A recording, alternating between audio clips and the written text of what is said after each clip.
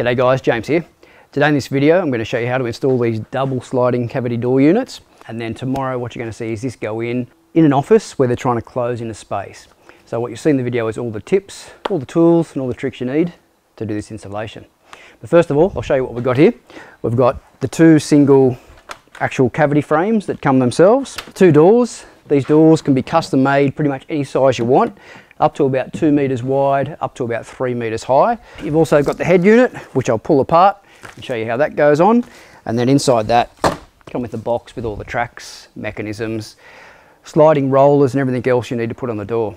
Now, as we go and put into this project, I'll show you how the doors have been routed out and where all the equipment and all the stuff goes into it. So stay tuned, guys. We'll get all this packed up in the trailer and then start installing. And prior to getting started, you'll see on the back here there's a little installation guide. Just scan the QR code up here and then it'll give you all the details for the installation. Okay, so this is our project.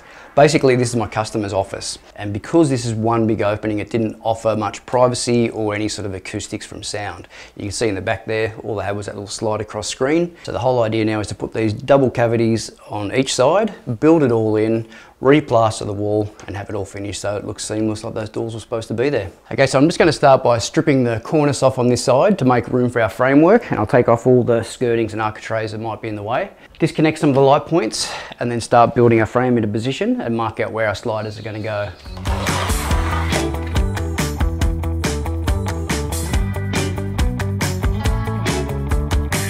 So the good thing now is that exposes our frame. It's going to be a little bit tricky cutting it all out, but basically this is where our cavity slider is going to sit into. Same on the opposite wall there once I strip that side of the plaster. Alright, so good news, that inside frame here is actually not load bearing. I wasn't sure until I actually pulled part of that wall out to take a look whether the joists were running across and sitting on this wall, but it actually turns out that they're running from the front of the house to the back of the house.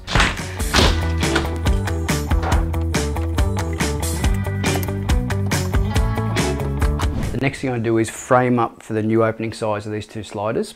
So I'm going to put that head piece in and drop 2 studs down each side. I'm going to pack the bottom and then check everything for level and square. Once that's in position, then I can build the cavity frames in place. So once that's all screwed together, basically there's some screw holes in the top here and there's some screw holes at the base here that will hold it nice and rigid. So what I want to do is add 10 millimeters clearance on each side of the frame. So if that's 2870, we'll make it overall frame width 2890. So basically in each cavity you'll get a box like this. You've got the one extra roller, which we're going to put in the track in a second. You've got these 2 plates that attach to the top of the door, and then you've got these 2 hanging bolts that actually go from the top of that plate into your roller, which then the door basically hangs from. There's a roller like this here attached to what they call a soft close. Now when I push that, you'll see that it'll go up along the track here, and when it gets to this end, it stops with a soft close. So this second wheel basically just goes in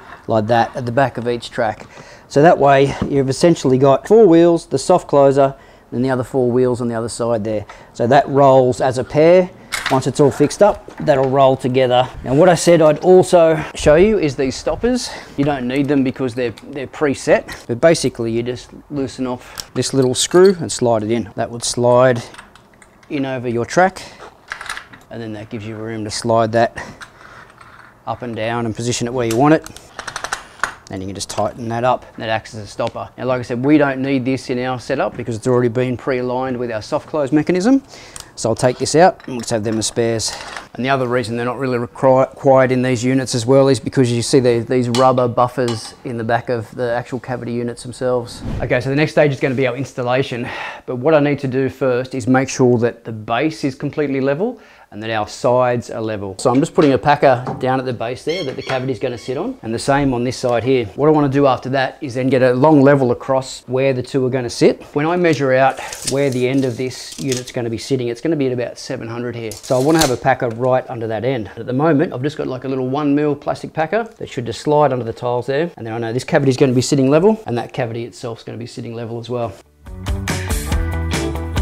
Okay, now one thing I'm going to do at the base of each one of these ones is just drill a hole in the track here and here on both sides, just to help secure it. It's good to have a fixing point at the face here, so you can actually get that nice and level on the stile side as well. All right, now this is the fun part.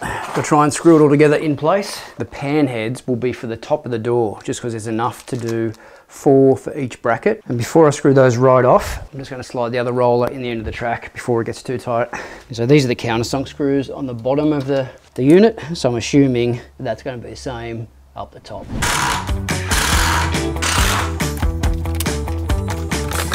Now to fix these in position, the only thing you really need to make sure is that these stiles are both plumb this way and level the other way. Now I've just got to pull it back a little bit that way, and I'm going to utilise this hole in the back of the frame here with a batten screw. So it's quite a large hole, so you need 14 gauge batten screw to hold that inside that hole. So I'm going to get some packers behind here just so it doesn't over tighten. Now I'm going to pin this bottom section with a piece of spaghetti down into the concrete, and pan head screw, a very flat pan head screw. You don't want it to protrude up that can scuff the bottom of the door. Okay, so when it comes to hanging the doors, you've got this mechanism that basically sits on top of the door, and you've got the little screw that attaches to those rollers. All right, so find where your rollers are. You've got the one that's attached to the soft close and the loose one that we put up behind there. Just a matter of screwing these up into those rollers. So this is where the doors have the routed section out of each top. But the good thing about these doors, they've also got the channel routed out of the bottom. Now the trick with these is to make sure that you have both mechanisms facing the same way. So find where your rollers are. You've got the one that's attached to the soft close and the loose one that we put up behind there. Just a matter of screwing these up into those rollers. And we'll adjust these heights in a minute once we know the height of the door off the ground. Now with the tool provided, you can adjust these to the height that we need to get the distance off the bottom of the door. We want to get it pretty close before we put the door on, and then just make some minor adjustments once it's in place. All right, now lastly, the plasterboard. The only thing you really need to remember here is glue it to these little stiles here, and use screws that aren't any longer than about 25 mil. You've got a 16 mil timber stile here, and you've got 10 mil plasterboard. The last thing you want is a long screw to go through there. You try and slide the door shut and it scratches the door because you've got a nail or a screw protruding.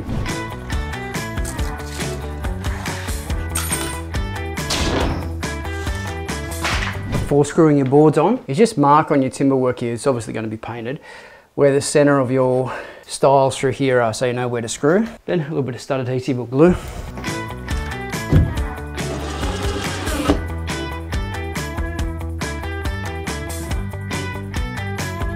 Okay, so now I've done my base coat and that's set to reinforce all the joints on the plasterboard. Now next up I'm going to use a finish coat, a topping over it.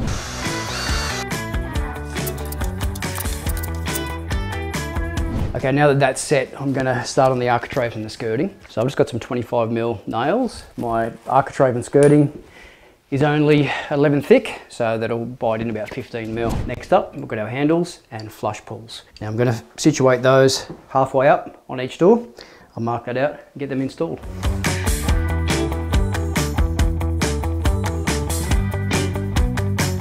Okay, so there you go. That's the doors completed. You can see you've got the handles on there.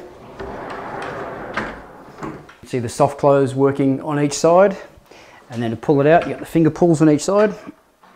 Grab that. So there you go, guys, a really nice product from Premium Sliding Doors. Now I'll put a link to their products below, because I did notice there's not too many how-to videos on the net for these. So if you do get one of these products, at least you can look this up, and hopefully that was a help for you. So if you've enjoyed the video, guys, please like or subscribe. Give it a thumbs up, and yeah, follow us on our socials, and I'll catch you next time. Cheers.